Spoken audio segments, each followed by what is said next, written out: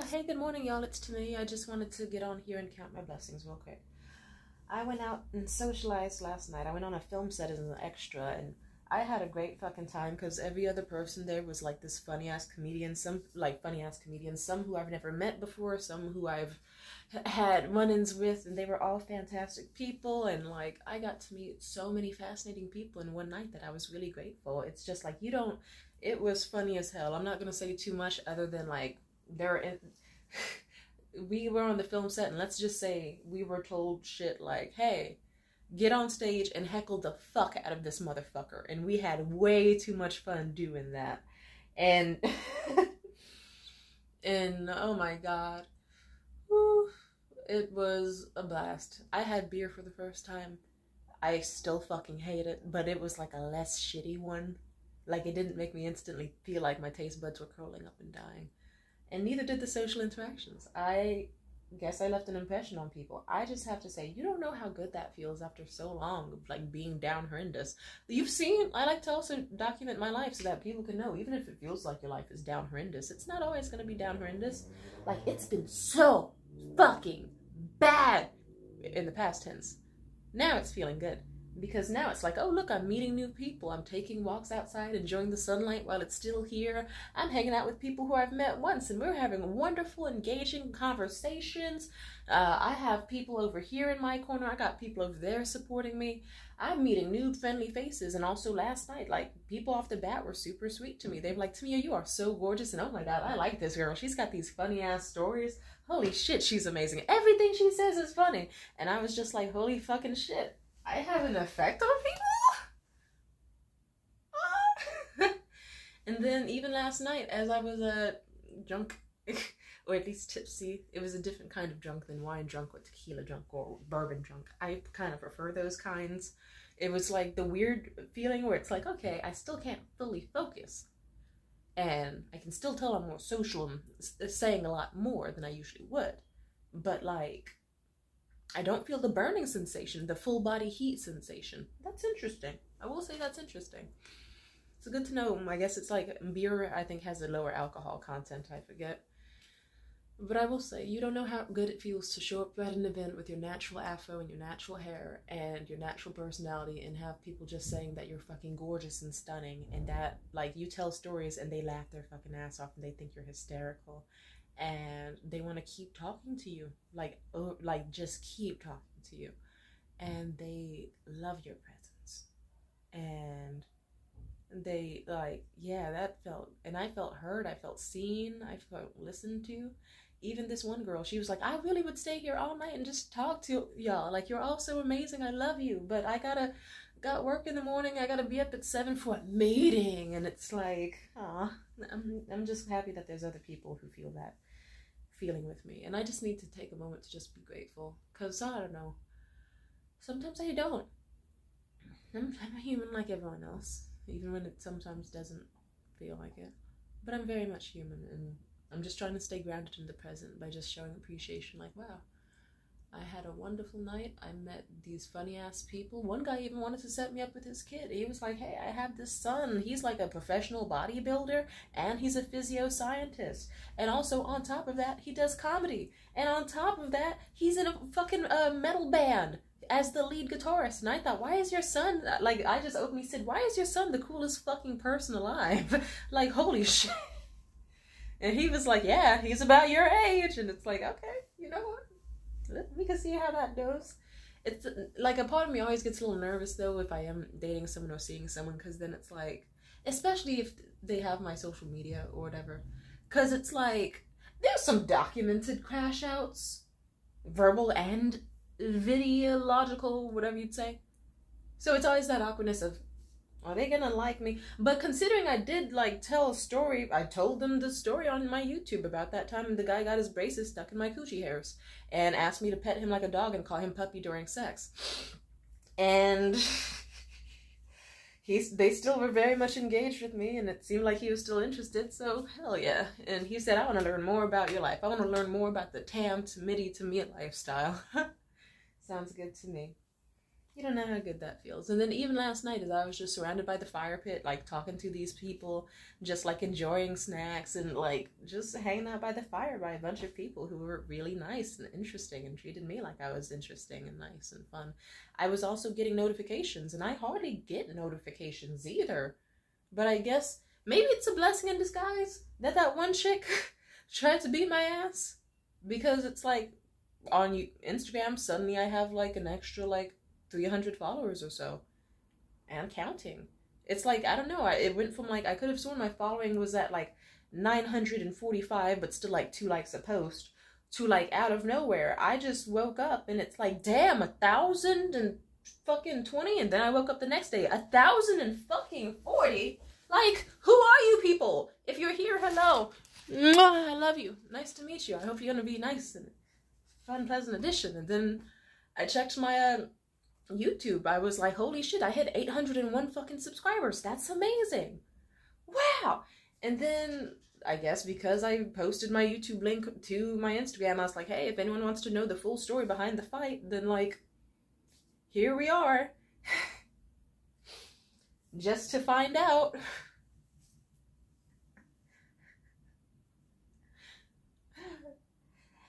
And now it's like 827 fucking subscribers on YouTube. It's like, holy fucking shit. Oh my god. And it's like, sometimes you just have to be like, I feel like that LeBron James meme where it's like, oh, I'm smiling right now, I just can't believe my life. That's how I fucking feel. Just, oh my god.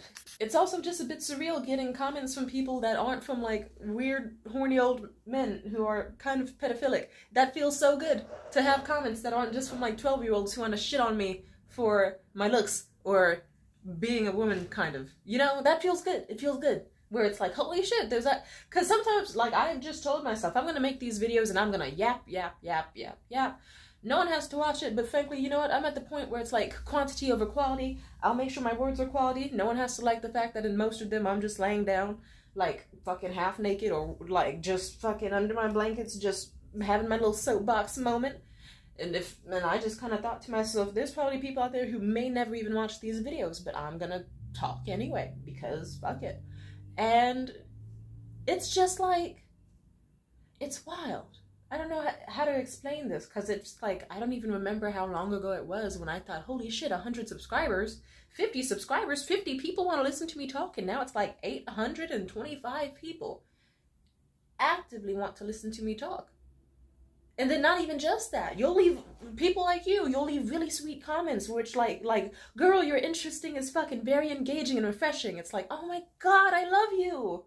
Oh my god. I wish I could just hug you.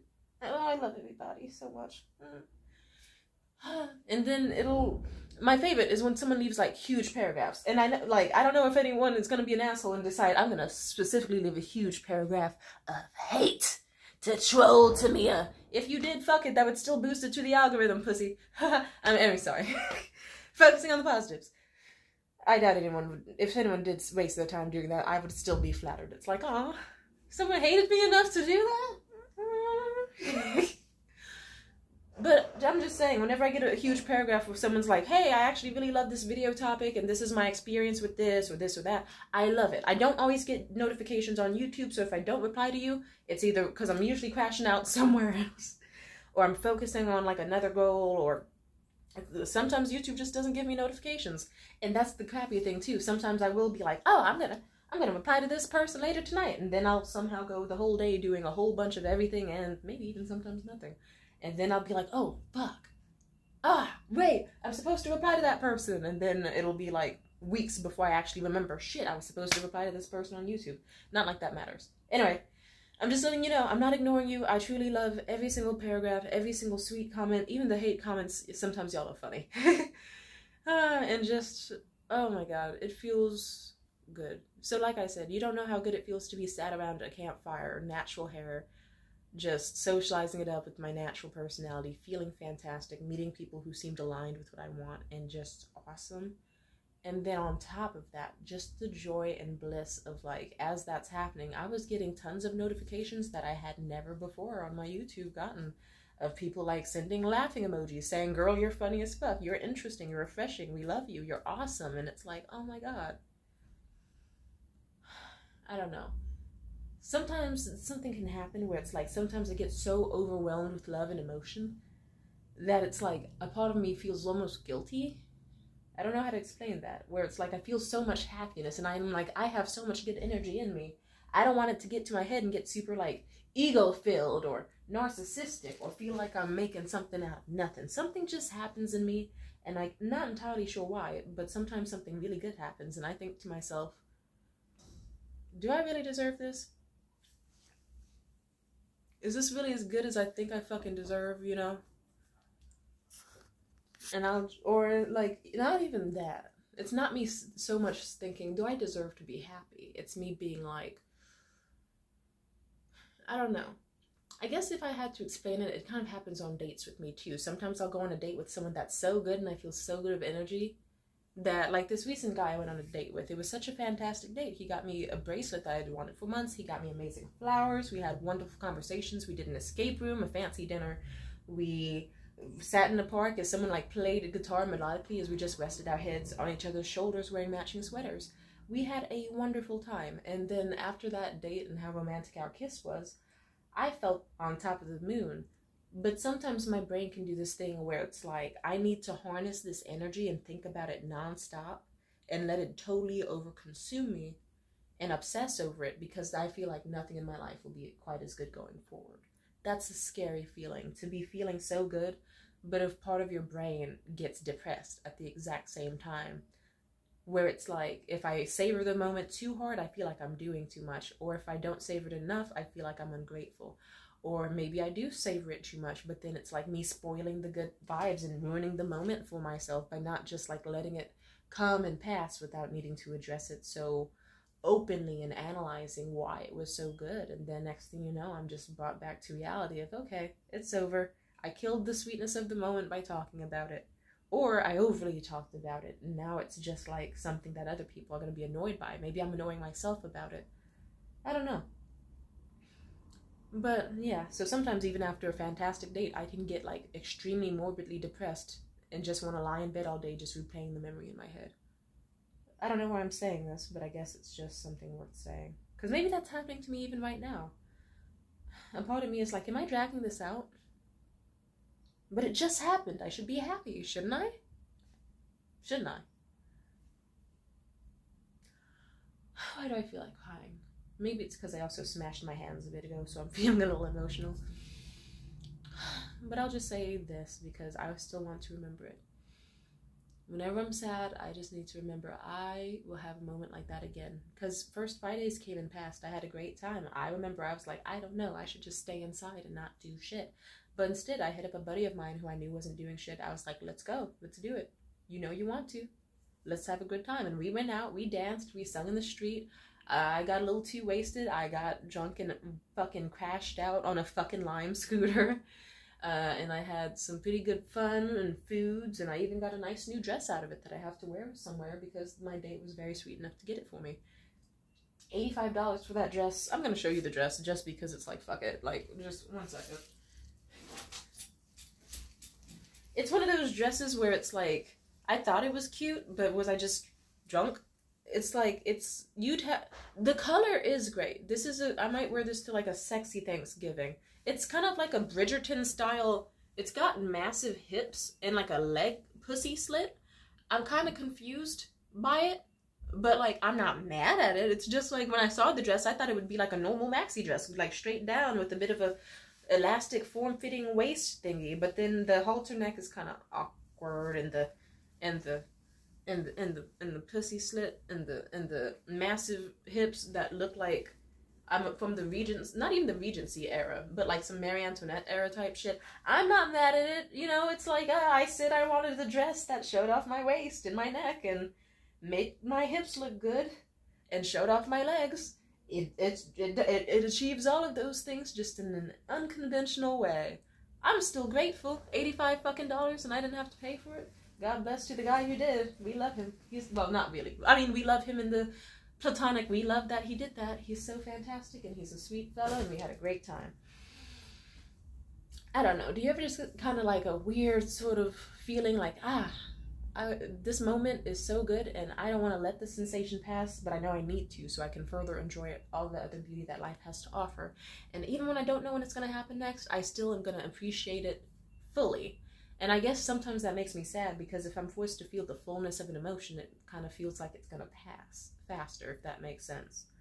Like, I don't know, like, kind of like, imagine you're at Six Flags, and then you zone out as you're at Six Flags because you're just thinking, oh no, so we're gonna go home soon and this is gonna end. But you force yourself to stay grounded in the moment of you, like, on the rides, eating funnel cake, this and that, despite knowing it's not gonna last forever. You're still trying to savor that feeling, you know? And that's how I felt last night. And I had a great time, and I savored quite well. And then afterwards, I'm sure you, like, imagine you're a kid, you get back home from Six Flags, and now you're just slapped back to reality. Or you're an adult who just got back from Barbados, and now you're on vacation, and you're forced to do two things. You can either, one, nonstop think about Barbados, like, to the point where you overconsume yourself in it and kind of hate your job even worse now because it's not fucking the clear waters and fresh fruit of Barbados, you know? Or two, you could, like, slowly drift, like, you could savor the memory of Barbados, but still kind of force yourself to be like, yes, that was wonderful, I'm grateful, let's go on to, like, what we can do today to make this day sweet. And then there's the deep end where it's like you entirely try to force Barbados out of your mind, and you don't show gratitude for it because you're like, fuck it, it's over, why should I care now? I'm trying to be in the middle, because it's like, nah, I want a peaceful transition from yesterday to today, and so far so good. Like, so I'm just saying, last night was euphoric and felt like a warm hug, and, like, I wish you were there to see it. I was glowing, I was happy, and everybody loved me.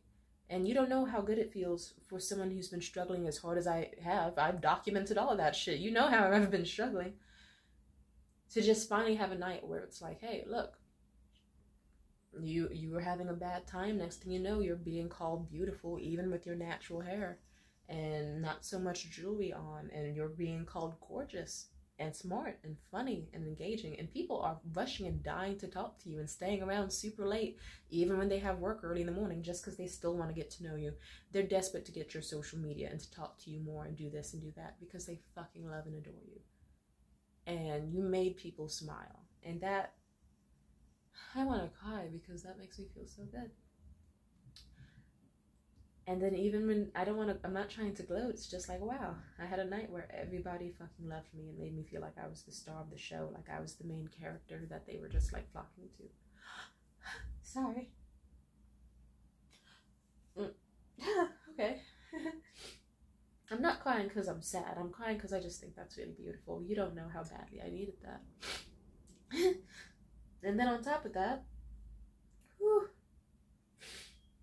even as I was in my little tipsy, euphoric state of like, wow, I'm just finally feeling happy for the longest time in a while and really serenely light, then I also got messaged by someone who likes me even regardless of my flaws. And they made it clear, like, ever since we met, the only thing I've been thinking about is our first kiss. And it doesn't matter what happened. I understand your emotions are high lately because you've been going through so much. And it doesn't matter because I like you. And they sent me a wonderful, sweet text at that moment. And then also in that moment, I got notifications from you lovely people. Just saying that you appreciate my videos. You'll send me paragraphs and borderline essays, which I love. I love those so much. I do. I reread them over and over, and sometimes I feel so overwhelmed with glee that, like I said, I will just reread them over and over and over because I appreciate it so much that I'll even forget to respond because I'll just be for hours like, ah, this person loves this. They've stayed for the whole video, and that's so sweet. Yeah. And, yeah. Sorry, I'm trying not to cry. I'm not, but I'm just, wow, you know, I just really can't believe that I'm finally happy again. Things got dark recently, so, and like I said, yeah, all of that was happening, and I was just getting notifications from people just saying I was beautiful, smart, funny, refreshing, interesting, vivacious, and I just thought everything is aligning in my favor. I feel deserving of it, and it feels good. It's just like, wow, it came with such a rush and so quickly that I don't know how to feel, but I feel grateful. So yeah, thank you. If you're someone who's new or someone who's been here for a while, I just want to say thank you. And if you're someone who was around last night or around recently, thank you so much. I'm really grateful. It means a whole lot to me to just, I needed to feel this way. And also, if you're like, oh, how's Tamia gonna be doing after this video? I'm gonna be doing well, don't worry. I had more blessings came overnight even. Like, it was the first time I went to sleep without any issues at a reasonable hour, and I got a full 8 hours of sleep, and that's a blessing. That hasn't been happening for a while. It's also why I've been crashing out more. And I have food in my stomach and a little bit of caffeine in my system and some snacks. I did some like mild home repair stuff that I needed to do a second ago, and I feel great. And I'm probably gonna watch like Casino and like organize my lotions, and also hell, I was doing really well just the last 2 days. I don't know if you've noticed, usually the top of my everything is messy, but it's getting less messy. I organized my books and my fancy lotions and my body scrubs, dental supplies, jewelry, all that, because I just thought I want to make my life consistently good, even without relying on other people. I just feel honored that it's like I'm finally at the point where it's like I finally am meeting my people. I'm meeting people who are perfect for me, and that feels wonderful. So like I said, thank you very much. I made this video because I wanted to show that I feel grateful. God, I love you so much. And that even if it doesn't, like, just know, even if I don't reply to your comment or like your comment, sometimes I just don't see it. But when I do, it could be some people, I could just be like, holy shit, this person's been messaging me for a year.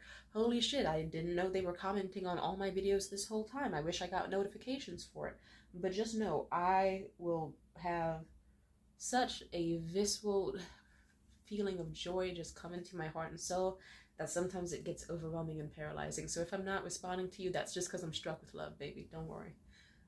I appreciate you. Life's good. I already know what I'm going to do next today, and I'm going to make sure I have a good day just for you and also just for me. Alright, take care of yourselves. Love you. Bye.